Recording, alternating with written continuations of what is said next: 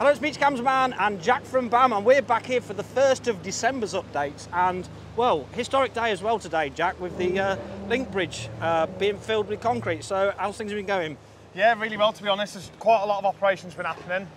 Like I mentioned in the last progress tour that we did, we've combined both of the shifts into one now. Okay. So we've kind of got double the amount of resource in the daytime work, and it's primarily because we've completed most of the tidal works, to be honest with you. Yeah. It's just a lot more efficient to work in the daytime rather than at night. So there's no night shifts now? No, none at all, none at all. So the first thing that we're coming on to now is the lighting and the ducting.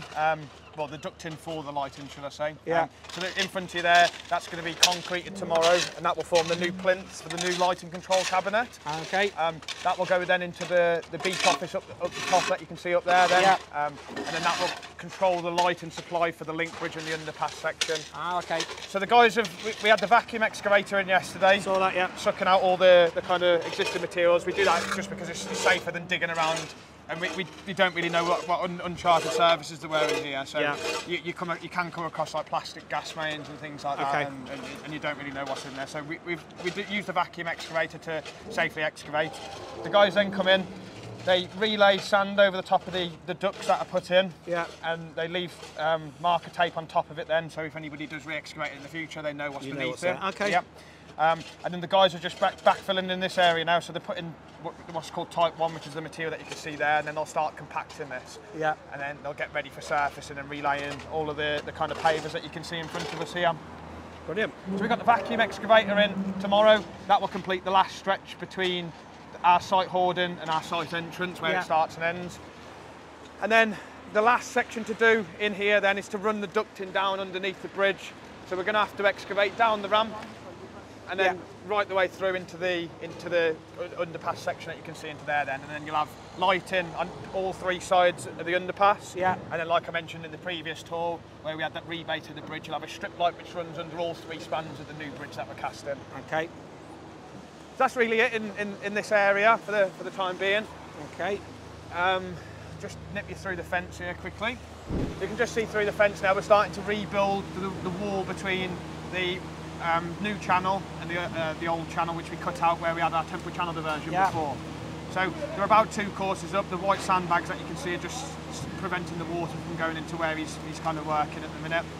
And then over the next probably week or so, that wall will get filled in, and then we'll fill to the rear of that with concrete, ready for the final surface underneath there. Okay. So the birds haven't gone either. Oh no, they're still here. They're still flying around.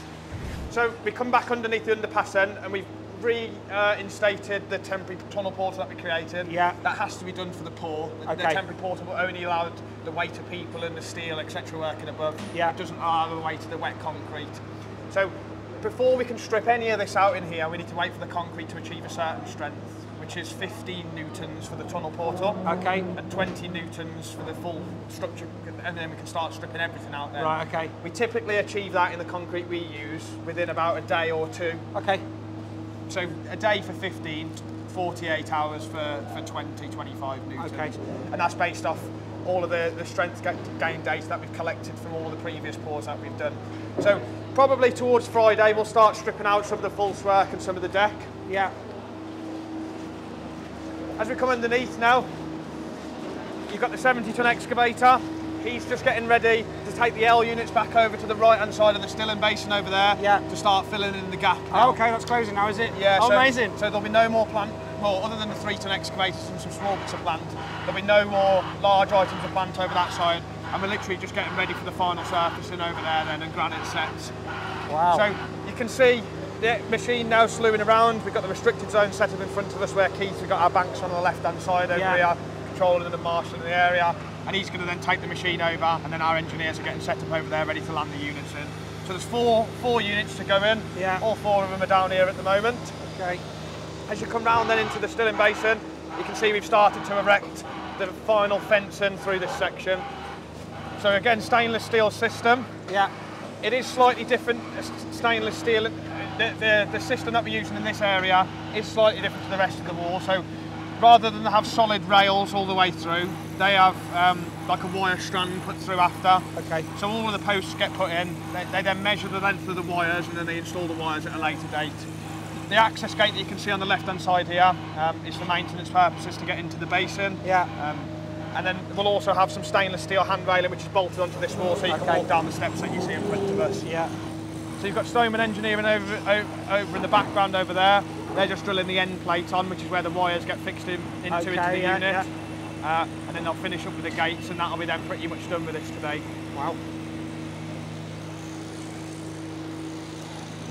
So as you come over to the right-hand side of the basin now, we've pretty much cleared all the area out, ready to start surfacing. The last section of steelwork, which you can see there, that is the steelwork which ties the 4 L units that we're putting in together. Okay. So that's all ready to go for a pour tomorrow. Yeah.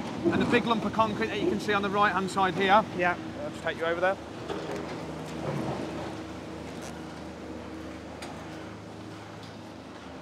Yeah, the big lump of concrete which you can see on the right-hand side of here, that's the first of the pours which start creating the steps to go up from this area onto the breakwater and into the onto the marine parade section. Okay. If you just nip underneath here, this section directly in front of us is where you'll have the new ramp. Yeah. So it'll be a DDA compliant ramp to allow you to get up and onto the marine parade section of the seawall. Yeah. And this will all be finished off with granite sets and have some hand railing up the edge here to kind of split it apart from the stair units that we're building on the left-hand side. And so that's the old underpass there. Yes. Wow. That's changed so quickly. I know. the section that you can see in front of us here, the last recurve unit, which is we were waiting on from Ireland on the last tour, if you remember me saying. Yeah. That's now been delivered and installed. That gets tied into all the reinforcement from the abutment, which you can see here. Yeah. And then that's getting cast with the deck pour, which is currently ongoing at the moment, Okay. which I'm sure a lot of the viewers are waiting to see. So I'll take you up onto the deck. Just come around the back of the machine. Like I mentioned, they're just clearing off the top of the blocks, getting ready to start landing the L units in there and get everything positioned in and lined and levelled in.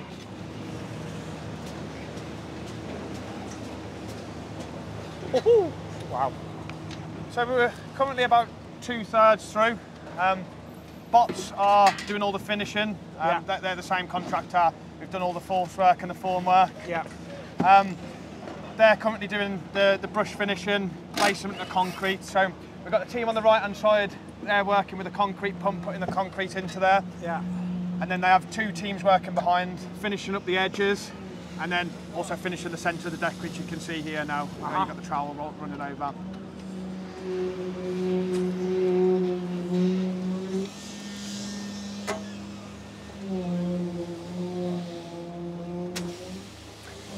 We've got the concrete line set up from the station car park. We're pumping about 170, 180 metres down into the link bridge here at the moment. We start at the far end and strip the line back as we work through. I had seen some comments on your videos earlier about why don't they start from the middle and work both ways. You're basically fighting on 2 fronts then. That's the best way to describe it. Yeah. If you progress in like a linear fashion, you can carry on doing work in a linear manner. So we've got the team that you can see in front of us now placing the concrete. Yeah. The guy with the kind of poker or the vibrator that you see in the hand there. Yeah. That's to compact the concrete. Right. And remove all the air from it. Okay. So you don't end up with any air bubbles in the actual finished product. Yeah. It's not got anything to do with the kind of surface finishes or anything. The surface finishes come from what they're doing in front, what the team are doing behind them. Okay. So as they poker it, the concrete becomes more fluid and it kind of spreads out as well. So the end of the pour is pretty much where you can see the wood bit, the wood bit sticking up over there, and that'll tie section B back into Marine Parade then. So behind the guys doing the concreting,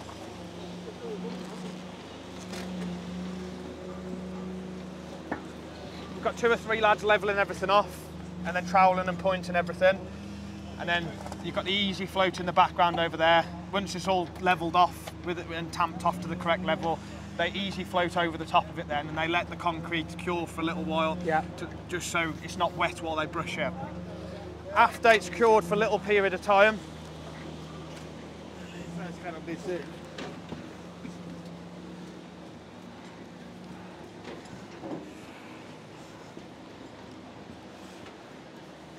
Wow. It's drying quite quickly, isn't it? Yeah, so after it's cured for a little while, they then come behind with the brush and they apply the brush finish to the top. We have to brush the surface because it adds slip resistance to it. Yeah. Otherwise, if you just leave the deck like it is on the right-hand side that you can see there, when it becomes icy, it just becomes like ice rink. An ice rink. Yeah. Wow. Nice for some in the winter, but not for others. Yeah. So the brackets that you can see here and here, they get removed after. The timber section that you can see running down here, that also gets removed out after, and a drainage channel gets cast into there. So the deck, like I explained last time, has got a crossfall from track to the seaward side, into the drainage channel, and then off either end of the deck into the drainage systems. It's also got a longitudinal fall on the deck from the centre of the span, like I mentioned previously, which you can just about see as the guys are coming through the concrete now. So you couldn't really see it as well with prior to us placing the concrete, but you do start to see it. And then once this is stripped out and we remove the edge shutters and the temporary brackets, we then start erecting the permanent fencing, which goes up off here then. And you know, that's not going to take a long while to do. Wow. And the weather's held off well so far? So far, yeah, so far. Is it going to be an issue if it rains? It is. It's not great for the concrete. It'll leave like dots in the concrete. But okay. We have got methods where we can cover it, and etc. So fingers crossed then. Yeah. Looking at the weather forecast, it's been saying it's not going to rain all day. That's good. But there's been the black cloud that you can see in the background over there, just looming around all day, and we've been quite lucky with it, and fortunate with it at the minute. Yeah. Bit wind. The wind's coming up. Yeah. I'll just take you up on the top of section B. So the granite sets are progressing fairly well. We've got 2 out of the 4 bays done on top of here. We've got a gap with the gap in the middle there, and the bay that you can see behind us here. And then we're on to the link bridge bays then. So we've got the grey granite again, marking kind of, well, dictating where the old arches used to be. And then we'll go and have a little look at the lift shaft while we're over here.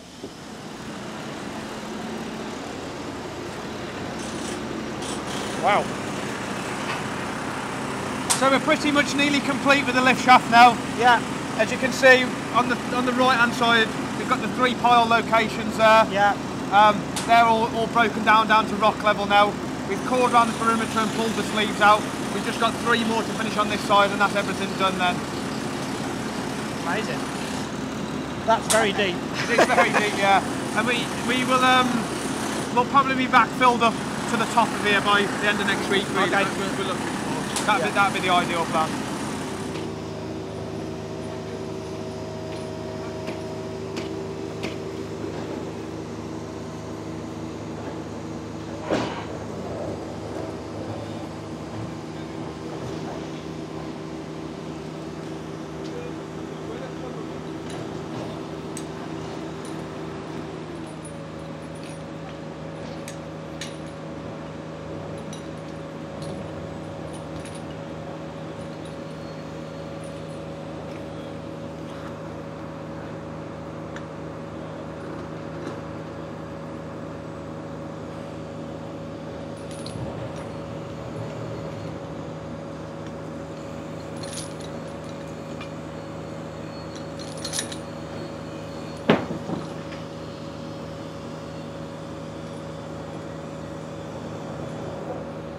Right, Jack, well thanks for that tour. It's just going to be a little show of the concrete in the bridge, but thanks for showing us around the extra bits as well. So give the video a like and a share and subscribe to our channel. Thanks again, Neil. No worries, cheers.